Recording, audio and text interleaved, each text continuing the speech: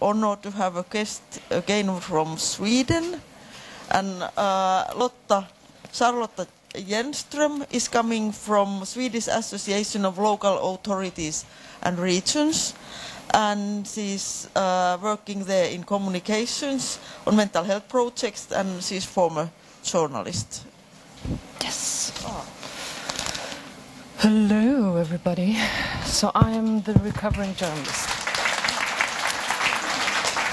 I didn't do anything yet, but I'm happy to be here, and I'm glad that we are invited, because I'm here now representing the whole of Salar. That's why I'm wearing my best clothes today and my shiny shoes also. Okay, so thank you. I'm going to tell you about this project, Health in Sweden. I don't know if you're aware, but in 2015 we had a big influx of refugee and asylum seekers in Sweden, as did you. And we realized that we had to address this somehow, and that is the project. I would like you to look a little closer to the map of Sweden that you can see behind. The little sharper blue lines there are marking, oh, look at that, regions, so that's a region, and the thinner white lines are local authorities. We have a lot of them, and so do you. I know you do. But that is one of the main problems while we were working with this, that there are so many local authorities and regions. So there are 290 municipalities. Does anyone else but me don't like to pronounce difficult word in English? Local authorities. Just told me. Municipalities. Municipalities. I have to land on that one. Okay, local authorities. And 20 regions in Sweden right now. And Salar, as an organization, represents all of those. So we are the voice from the local authorities and regions against the Swedish government, or sometimes with, it depends, but we defend the right to make local decisions and not have laws all over the country, right? That's about it. I'm not going to say anything more about that. So this is the schedule for my little presentation here. I'm going to do background first, and this schedule will come back so you know where we are. Right? And if you have any questions, please ask them in English or in Finnish, and someone will help you translate. Okay? Background. I think that figure kind of speaks for itself. This is the largest number of people displaced in the world since the Second World War. And of course, it's the conflict in Syria mostly. I think there are some 7 million Syrians being displaced right now. Most of them within the country, but I think some 3 million Syrians are actually leaving their country. So it's a big, big problem. And of course Sweden, and I think also Finland, just see a fraction of it. And we are still sweating. So there are other countries sweating more. In Sweden, in 2015, we had 163,000 asylum seekers. Finland had 32,000. So there were less, but considering that Finland in 2014 had 3,500 and Sweden had 81, the numbers are kind of equivalent. You also had a big increase, as did we. Our numbers were larger from the start, but still. And you see which countries provides the refugees and the countries that actually accept them or have them at the borders. So Turkey is the big leader here. And we don't hear a lot from Turkey. Or at least we don't. We don't hear a lot from Turkish local authorities and regions having problems. So they are obviously dealing with this problem in another way. Finland and Sweden are not even close to be on this list. Just as a little mindset. So Sweden are starting from a slightly higher level than Finland are. You can see the numbers from previous years, and you can see an increase in 2014 and then the big flux at the end of 2015. we came up to 163,000. And of course, being that we already had a number of asylum seekers and refugees coming to Sweden, we had a system for this. We had a healthcare system for this. We have a lot of things in place to actually take care of these people that we desperately need. Sweden do, as I think Finland, have decreasing birth rates. So there are fewer children born in Sweden than it actually should be in order to have a healthy population. So we need new citizens, and we want to take good care of them. So there was a system. How many of you meet new Finnish people every day on a daily basis? Give me a hand. Okay, there's a bunch of you. Good. So you're part of that system here, right?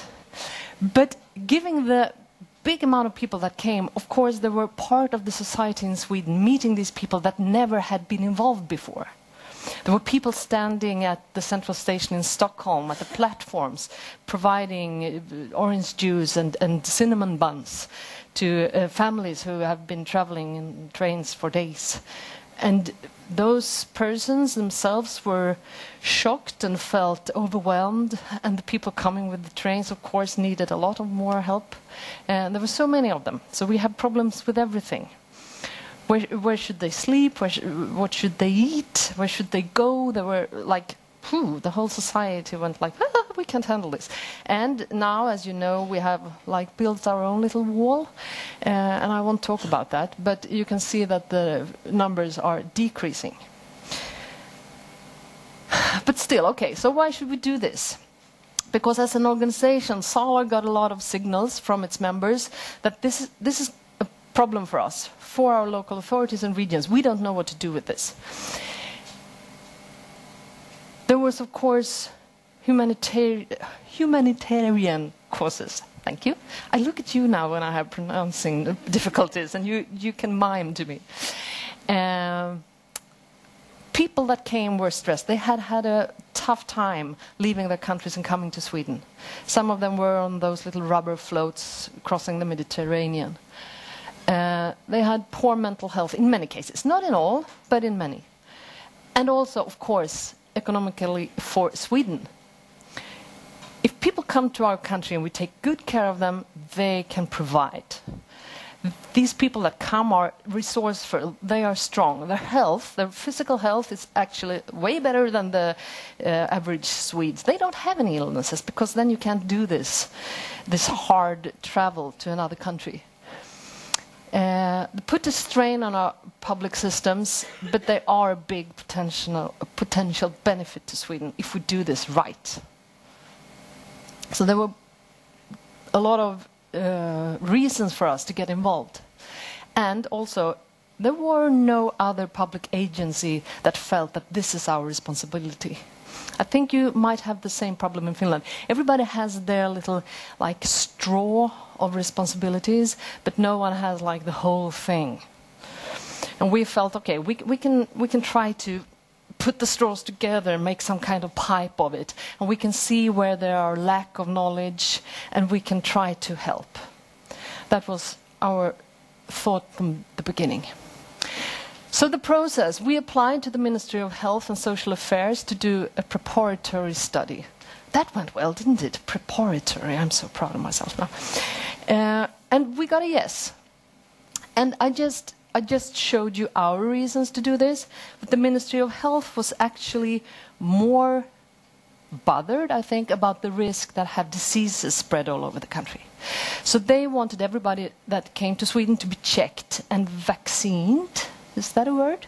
Okay, they wanted everybody to have the vaccinations and be checked for TBC and other infectious diseases. That was their main goal. So we came with our application, and they said yes, with some differences in what we wanted to achieve. But we said, okay, we can straighten up this health checkups for you, but then we want to add the big issue of mental health. Because that is the project that I'm working with. We are a mental health project. And then say, okay, do that. So we did. So we wanted to improve the immigration process in terms of healthcare. And healthcare here includes mental health. It's not just the body, it's also the soul and the mind. We wanted to increase the mental health, provide people with tools to feel better, to take care of their lives, and reduce suffering. And that's more like healthcare. So you can see there are like two parts. Make people themselves get a hold of their lives and start living in their new country, and also help the healthcare system take care of those who really can't. So the preparatory study is during a quite short period of time. Started in October and was supposed to be ready in March. So we had to run really fast. So we looked, okay, what do we have to do? We have to identify ill health, both physical and mental ill health. How do we do that? We do health exams. We started out with 43%. This is an offer. When you come to Sweden, there's like, oh, do you want a health exam? And you can say yes or you can say no. But problem is, not everybody gets the offer, and when they do, they are already moving somewhere else, so they don't know where to go, and they might want to have the health exam, but they never come around to do it. So how do we increase the number of health exams? We need better interventions, because we found out that people working with the asylum seekers didn't dare to ask about mental health. Because if someone said, okay, I feel crappy, I don't sleep, I have a lot of ångest, anxiety, you know what I mean? Yes, okay, thank you. They didn't know what to do with it. So you ask the question, you get the answer, and you get scared. I don't want to talk about this. So they didn't. So we never identified people with bad mental health. So we needed better interventions. We needed the staff to feel, okay, I can ask about this, because if you say yes, I know what to do. I know where to refer you, or I know what to do myself. We also knew that there were a lot of good things going in local authorities and regions. A lot of initiatives were already on the move. So we needed to share the best practice. We needed to make tools for planning and follow-up, so we actually knew what effect different things had. And that is for personnel and management level, right? And the blue line there is for asylum seekers and newly arrived. How do we promote health? How do we build people's own strength in a new country? Information and education.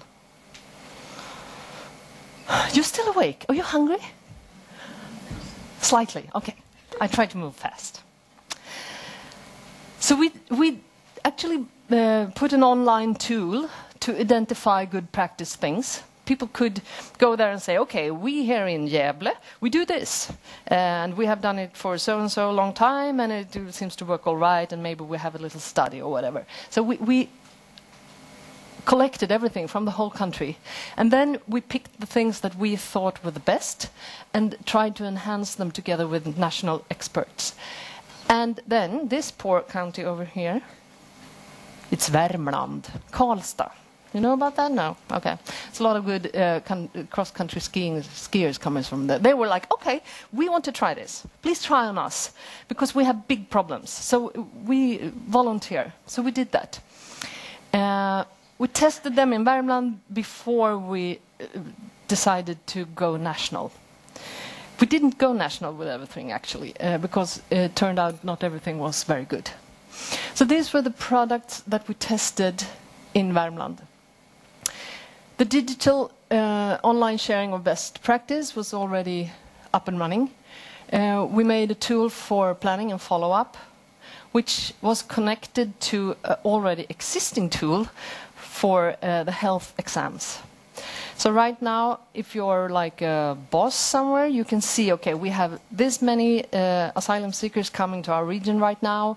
This and this many of them have already had their health checkup, and if we're moving along in this rate, we will be finished in 2024. So we need more staff, or we need to work better. They can actually check their figures. And we think a lot in this pyramid shape. The bottom here is what everybody should have: health promotion and prevention. The Swedish population also. It's very difficult actually as a Swede to navigate in our health system. Where should I go when I have a bad hip? Do I go to my local practitioner, or do I wait until I have to go to the emergency ward? Or it's a mess. And it's not easy at all if you're new in Sweden and don't have the information to start with. And also we thought a basic education about migration and mental health. We know that there's like a normal level of mental stress if you have to run from your own country. It's not strange at all. It's the same kind of stress that we experience if we change our job, have a divorce, move to a new flat, and also get broke at the same time. You get stressed. You have the same stress, or I mean you have a normal level of stress if you are a refugee as well. So how do you deal with that? So the health screening is provided by professionals, and we will look further into that. This is given directly to newcomers, refugees, asylum seekers, as is the health information. And if in the screening you turn out to have a problem, then you can be referred to a health group.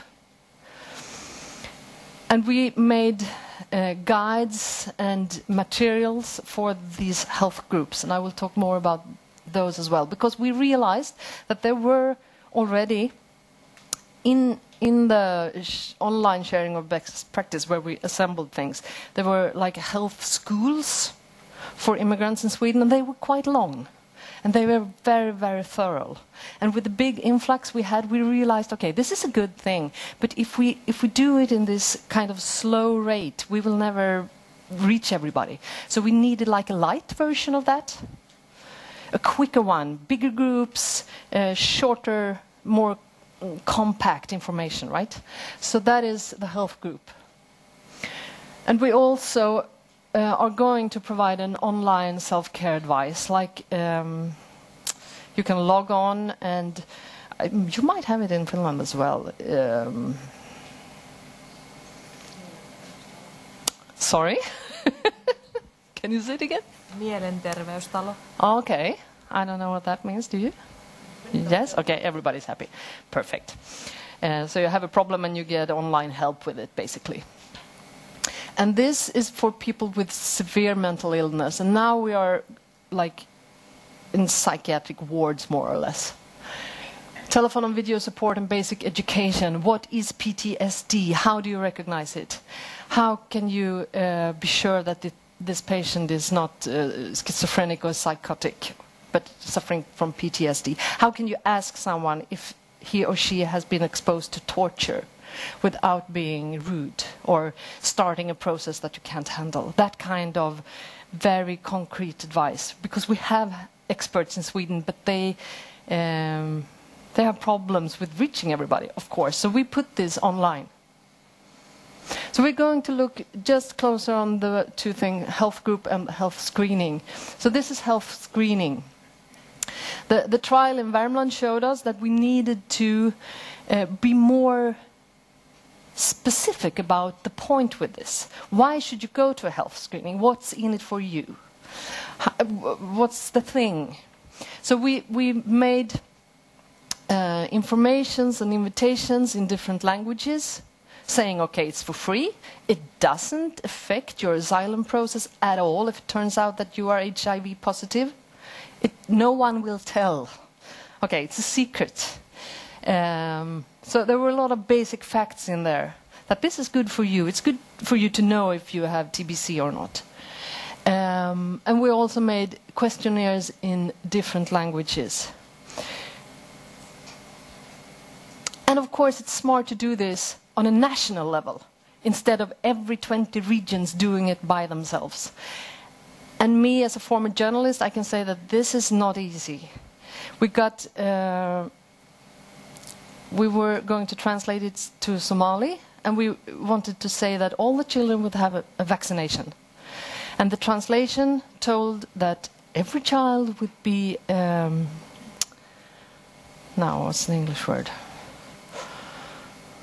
impregnated. Something like that. It was not good. We were so happy that there were actually a Somali-speaking doctor that said, "Oh, don't say that." Because we can check the translations, right? We give them Swedish text and we get something back in Somali and we have no idea what it says. So we needed to check the translations.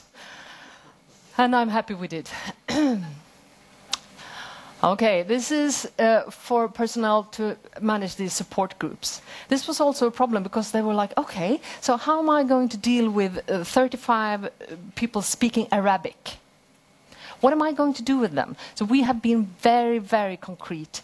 We have like screening questions in the beginning and also here a template to introduce this offer, but also we made session guides. Okay, the first session, say this, do this.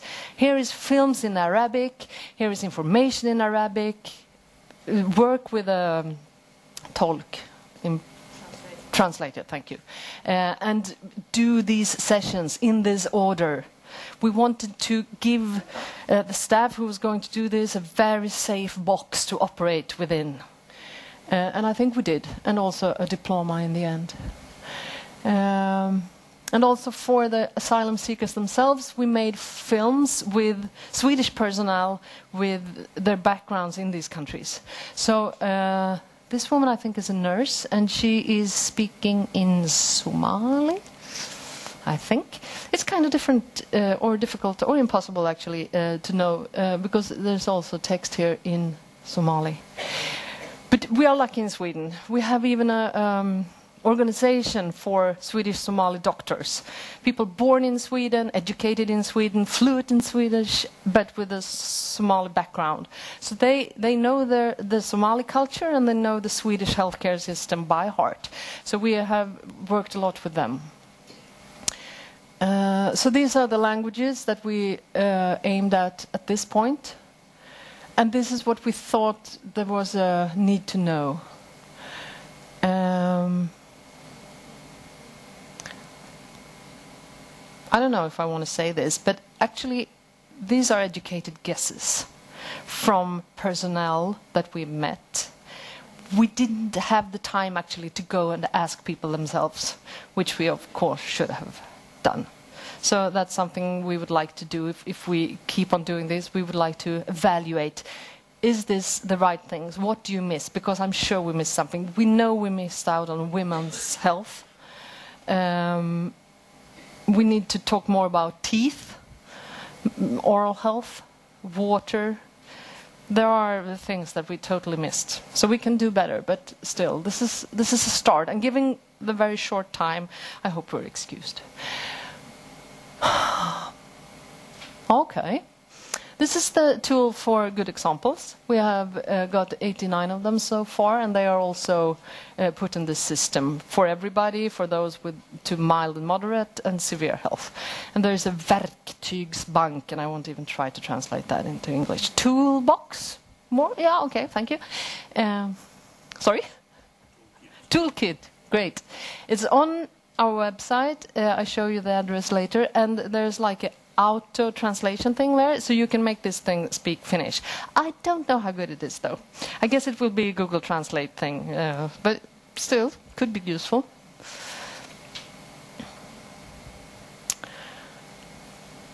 Okay, so now we've been in Värmland. We did all this in a quite short time, and now we thought, okay, national. We have to go national with this. We can't just stay in Värmland. So we got new money. And we decided to try to do this on a national level. And we can't meet everybody working in the healthcare system or in schools or in homes for unaccompanied minors. We have to do this in another way. So we decided to do like a train the trainer thing. So we meet a few people in Stockholm and they go home. They get toolkits from us. So they go home and they do the same thing we did to them in Stockholm with their peers. And they can decide for themselves, depending on how many friends they get, if they go straight to the people that actually work with asylum seekers or refugees, or if they have some middle things going. So think of it as a waterfall. We got 30 million crowns in June, and we were supposed to have this done by the end of the year. So we kept running, you might say. And that might be a reason why Helena, who was supposed to be here with me today, is not. She's at home sick. She's quite overworked. But I think we did a quite good job. So we did this timeline. Question? No. No question. I'm talking a lot. Please ask if you have a question. What do you need was our first question nationwide. Because we know Värmland was like, oh, please come here. But we were not so sure about the others. What kind of needs did they have? So we asked them to do a needs assessment. And we provided a digital form on the web in order for them to do their analysis, unless they didn't know. So what do we have? What don't we have? What needs do we have? How does our existing infrastructure match those needs? They needed to do an analysis, and quite a few of them did. Okay, so then we needed them to do a planning. They need to have one person at county level that took responsibility for this and have a plan for their local work when they have been in Stockholm, what to do when they come home. And then training the trainers and do a follow-up. It's not very difficult, it's not very complicated when you think of it. But when you want 20 local authorities and regions, 20 regions to do it, because this is on a regional level, it gets very complicated because they already have their schedules full. They doing an analysis of their situation, oh God, it's a lot of work. Doing a plan for the local work later, oh God. And the time was so short also, because everybody was already crammed up. So we actually have to squeeze in this, put it on people. But the good thing was that everybody is very motivated. Everybody feels that this has to be done. We have to take care of the people, we have to take care of our own staff. If you can provide good tools for our staff to do this job, okay, then we try to do it. So 20 of 21 counties analyzed their needs. We got web forms from different services, 310 web forms. 3 counties did independent analysis, and 1 county is still planning. And you can see now, this is Stockholm area. They have done an independent study, of course. They have a lot of resources. This is Malmö, Gothenburg, planning too. Sweden is, as I think Finland, quite uneven when it comes to where people live. So a lot of people live in the big cities, and that is making their situation quite special. So they often have like their own solutions. So this is the analysis of those forms. And this is what we need, the rate of help needed, you could say. Materials and methods to give health information, 75% wanted that. Educate personnel, 78%. So there's a big scale of needs, you can't say that, but there are quite a few things that needs to be done. You can put it that way. And this is what we did on the different level. So this one especially, what the entire organization should know is like one course, one block that we do.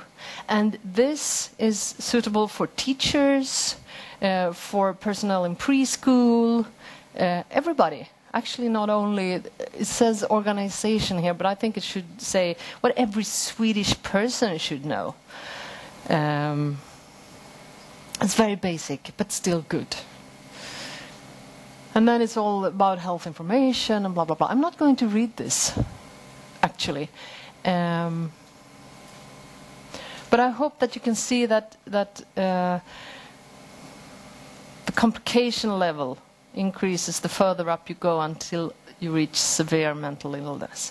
And there we have like indications that like PTSD probably will increase the coming years, because at first when you arrive you're very busy getting a job, getting an apartment, maybe reunite with your family, learning the language. You're very focused on your life in Sweden. And as time goes by, when you start to relax, you might get PTSD problems in 5 years' time.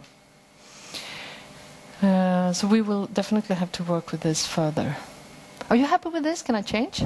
Everybody is ready? I think you will get the slides later also. Yeah, okay, great. And I've already spoken about these parts, professionals and asylum seekers. And the trainers then. Okay, they got tools, they got theory. And when they come to us in Stockholm, we do this. We also talk about them. Okay, when you come home, what do you do? When do you give this material to your peers? Do you have like work meetings when you can show a film or do a small part of this program with them? And also manuals and presentations that they can use when they train further. So we really wanted to do this box that they could just bring home, open and deliver again. Okay, so how did we do? We have given different courses of 23 times and have had 1,000 participants. And as you do, we have filmed these days. So if you weren't able to come to Stockholm for some reason, you can always look at the film in afterhand. 55% of them are committed to train others. I would like that number to be 100, but that's hard. Again, time was a factor. We said, okay, come to Stockholm, learn about this. And they were like, oh, okay, but yeah. So there were a lot of people trying to, I want to come, but I can't. And can I come later? Or I want to go. And someone went and like, what? What am I doing here? So sometimes we got people taking a course that really wasn't for them. It's easier if you have a lot of time to explain and send out material in beforehand and blah, blah, blah. But we didn't. So 55% should be good.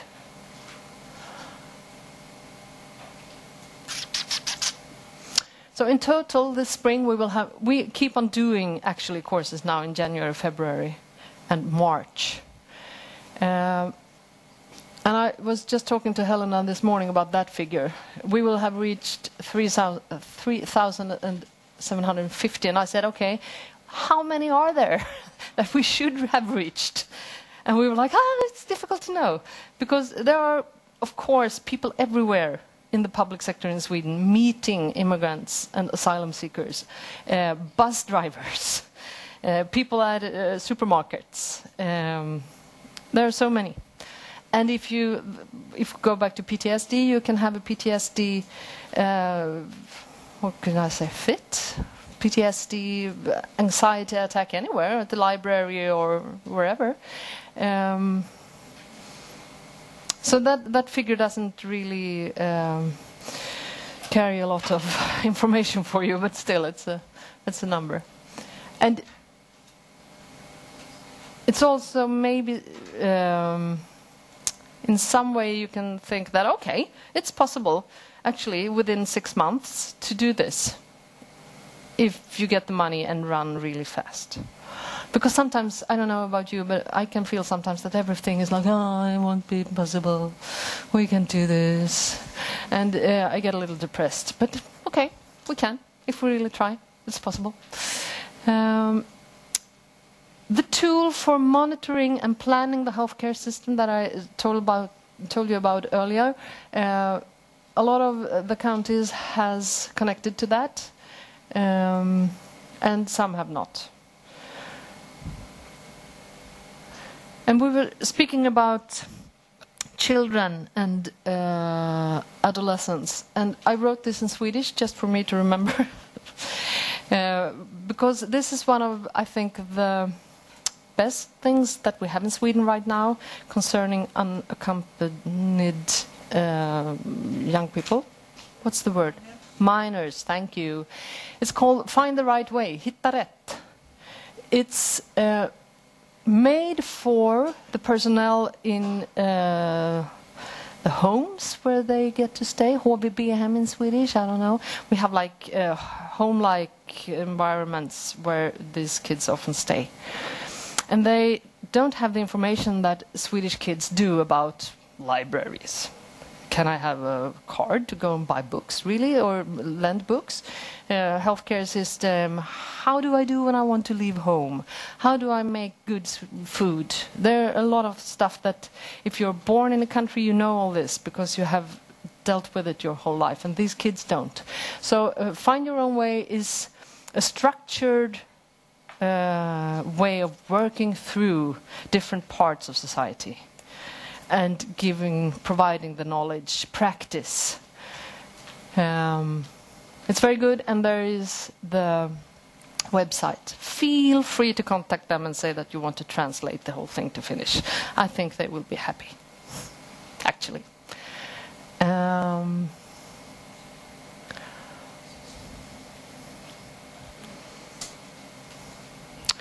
So we will report to our ministry in the end of this month. But what we can see right now is that we will have increasing problems with undocumented immigrants because we have, of course, now only temporary residence permits, which makes people unhappy. They can't reunite with their families. They really don't commit to learn Swedish or getting to know the country because they know that they will be probably kicked out. And that's a huge challenge when it comes to mental health. It's a huge challenge for teenagers. How do you make them reasonably happy and integrated while they're here? How do you motivate them? We have right now an increase in suicides, of course. The friends get kicked out of the country, they can't reunite, they feel that they can't go back. So this is a challenge for us. We know that we are actually creating mental ill health with this system. We are creating mental ill health with long periods of waiting, where people are staying at asylum facilities, not getting to do anything really. It's very hard to remain happy in that environment. And when we speak to the personnel taking our classes, they frequently tell us that, especially the youngsters, they are losing hope in society. They're losing hope in Sweden helping them. And we have to deal with that somehow. That was a very sad end, but still, I hope that what we have done, especially for the people working, for nurses, teachers, practitioners in different fields, has given them a possibility. If they can't come to our classes, all the films or the lectures are online, so they can go there and look for 7 minutes on someone talking about PTSD, or how do I, as a social worker, give a good... how do I do a good meeting with someone who needs everything? So we hope that, and we hope that in the end it actually has made a difference for the people coming to Sweden. And we hopefully get more money in order to investigate and get the proof of my hopes in the end. Okay, questions? You haven't asked anything so far.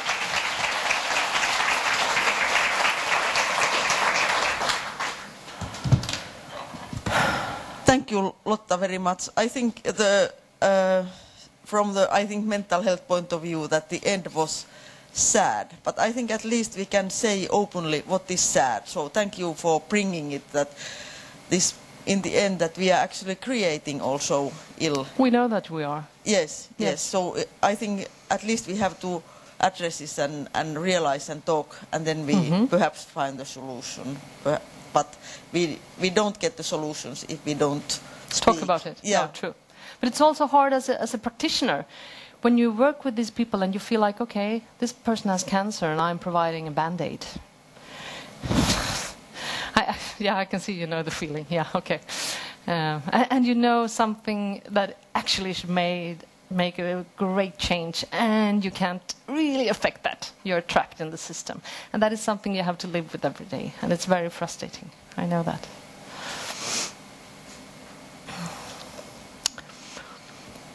Oh, my first question. I'm excited. I would like to just ask that when you made the training materials, did you tailor them specifically differently for example, health personnel or education personnel, or were they the same for all municipal personnel? Yes, more or less the same, because the material were it's actually the end receiver is the asylum seekers themselves. So you should actually do the same whether you're a teacher or a health practitioner. You should give the same information about Swedish society, Swedish healthcare, blah, blah, blah. So they are pretty much the same. But then the lectures for specialist level, they could be different. Like I said earlier, social workers, psychologists, psychiatric professionals. So there are a little bit of differences. But school is actually one of the things that we think that we need to do more. Because especially for the kids, their problems are often visible in school. And we know that teachers and healthcare personnel in schools have a need for more information.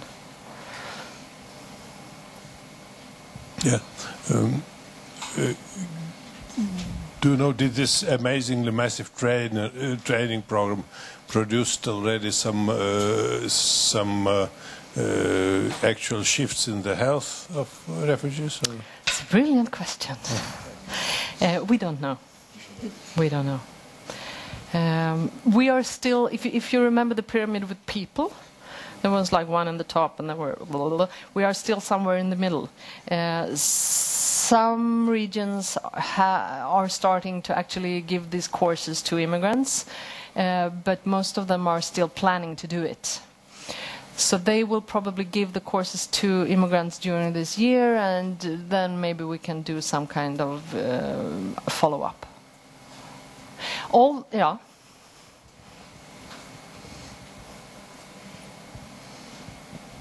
Thank you. I'd like to ask about the questionnaire you give to people, to refugees, because there's a project in Finland now, something with this. Do you, I ask precisely, do you ask questions like have you been in prison, have you been tortured, do you have violence in family, have you been committed in crime?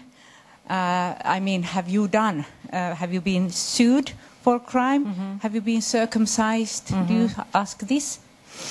Good question. I'm not sure. I know that we have had discussions because every region have their own kind of questionnaire, and we try to merge them until one, like, okay, if you don't have it, you can do like this, like a national suggestion. But I wasn't involved in that work. So may I bring your question home and check it instead of guessing? Yeah. I think we do, but I'm not quite sure. And if by any chance you speak Arabic or Somali or whatever, the films about health in Sweden on those languages are online, so you can look at them. And if you find any faults, please tell me, because I don't know those languages. But all the material is on our website. You can go there and do the auto translation into Finnish and have some fun. Shall I show the website, maybe? Yes, please. I do that.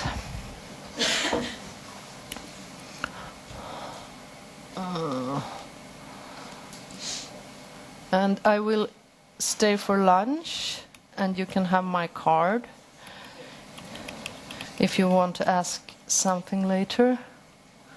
No.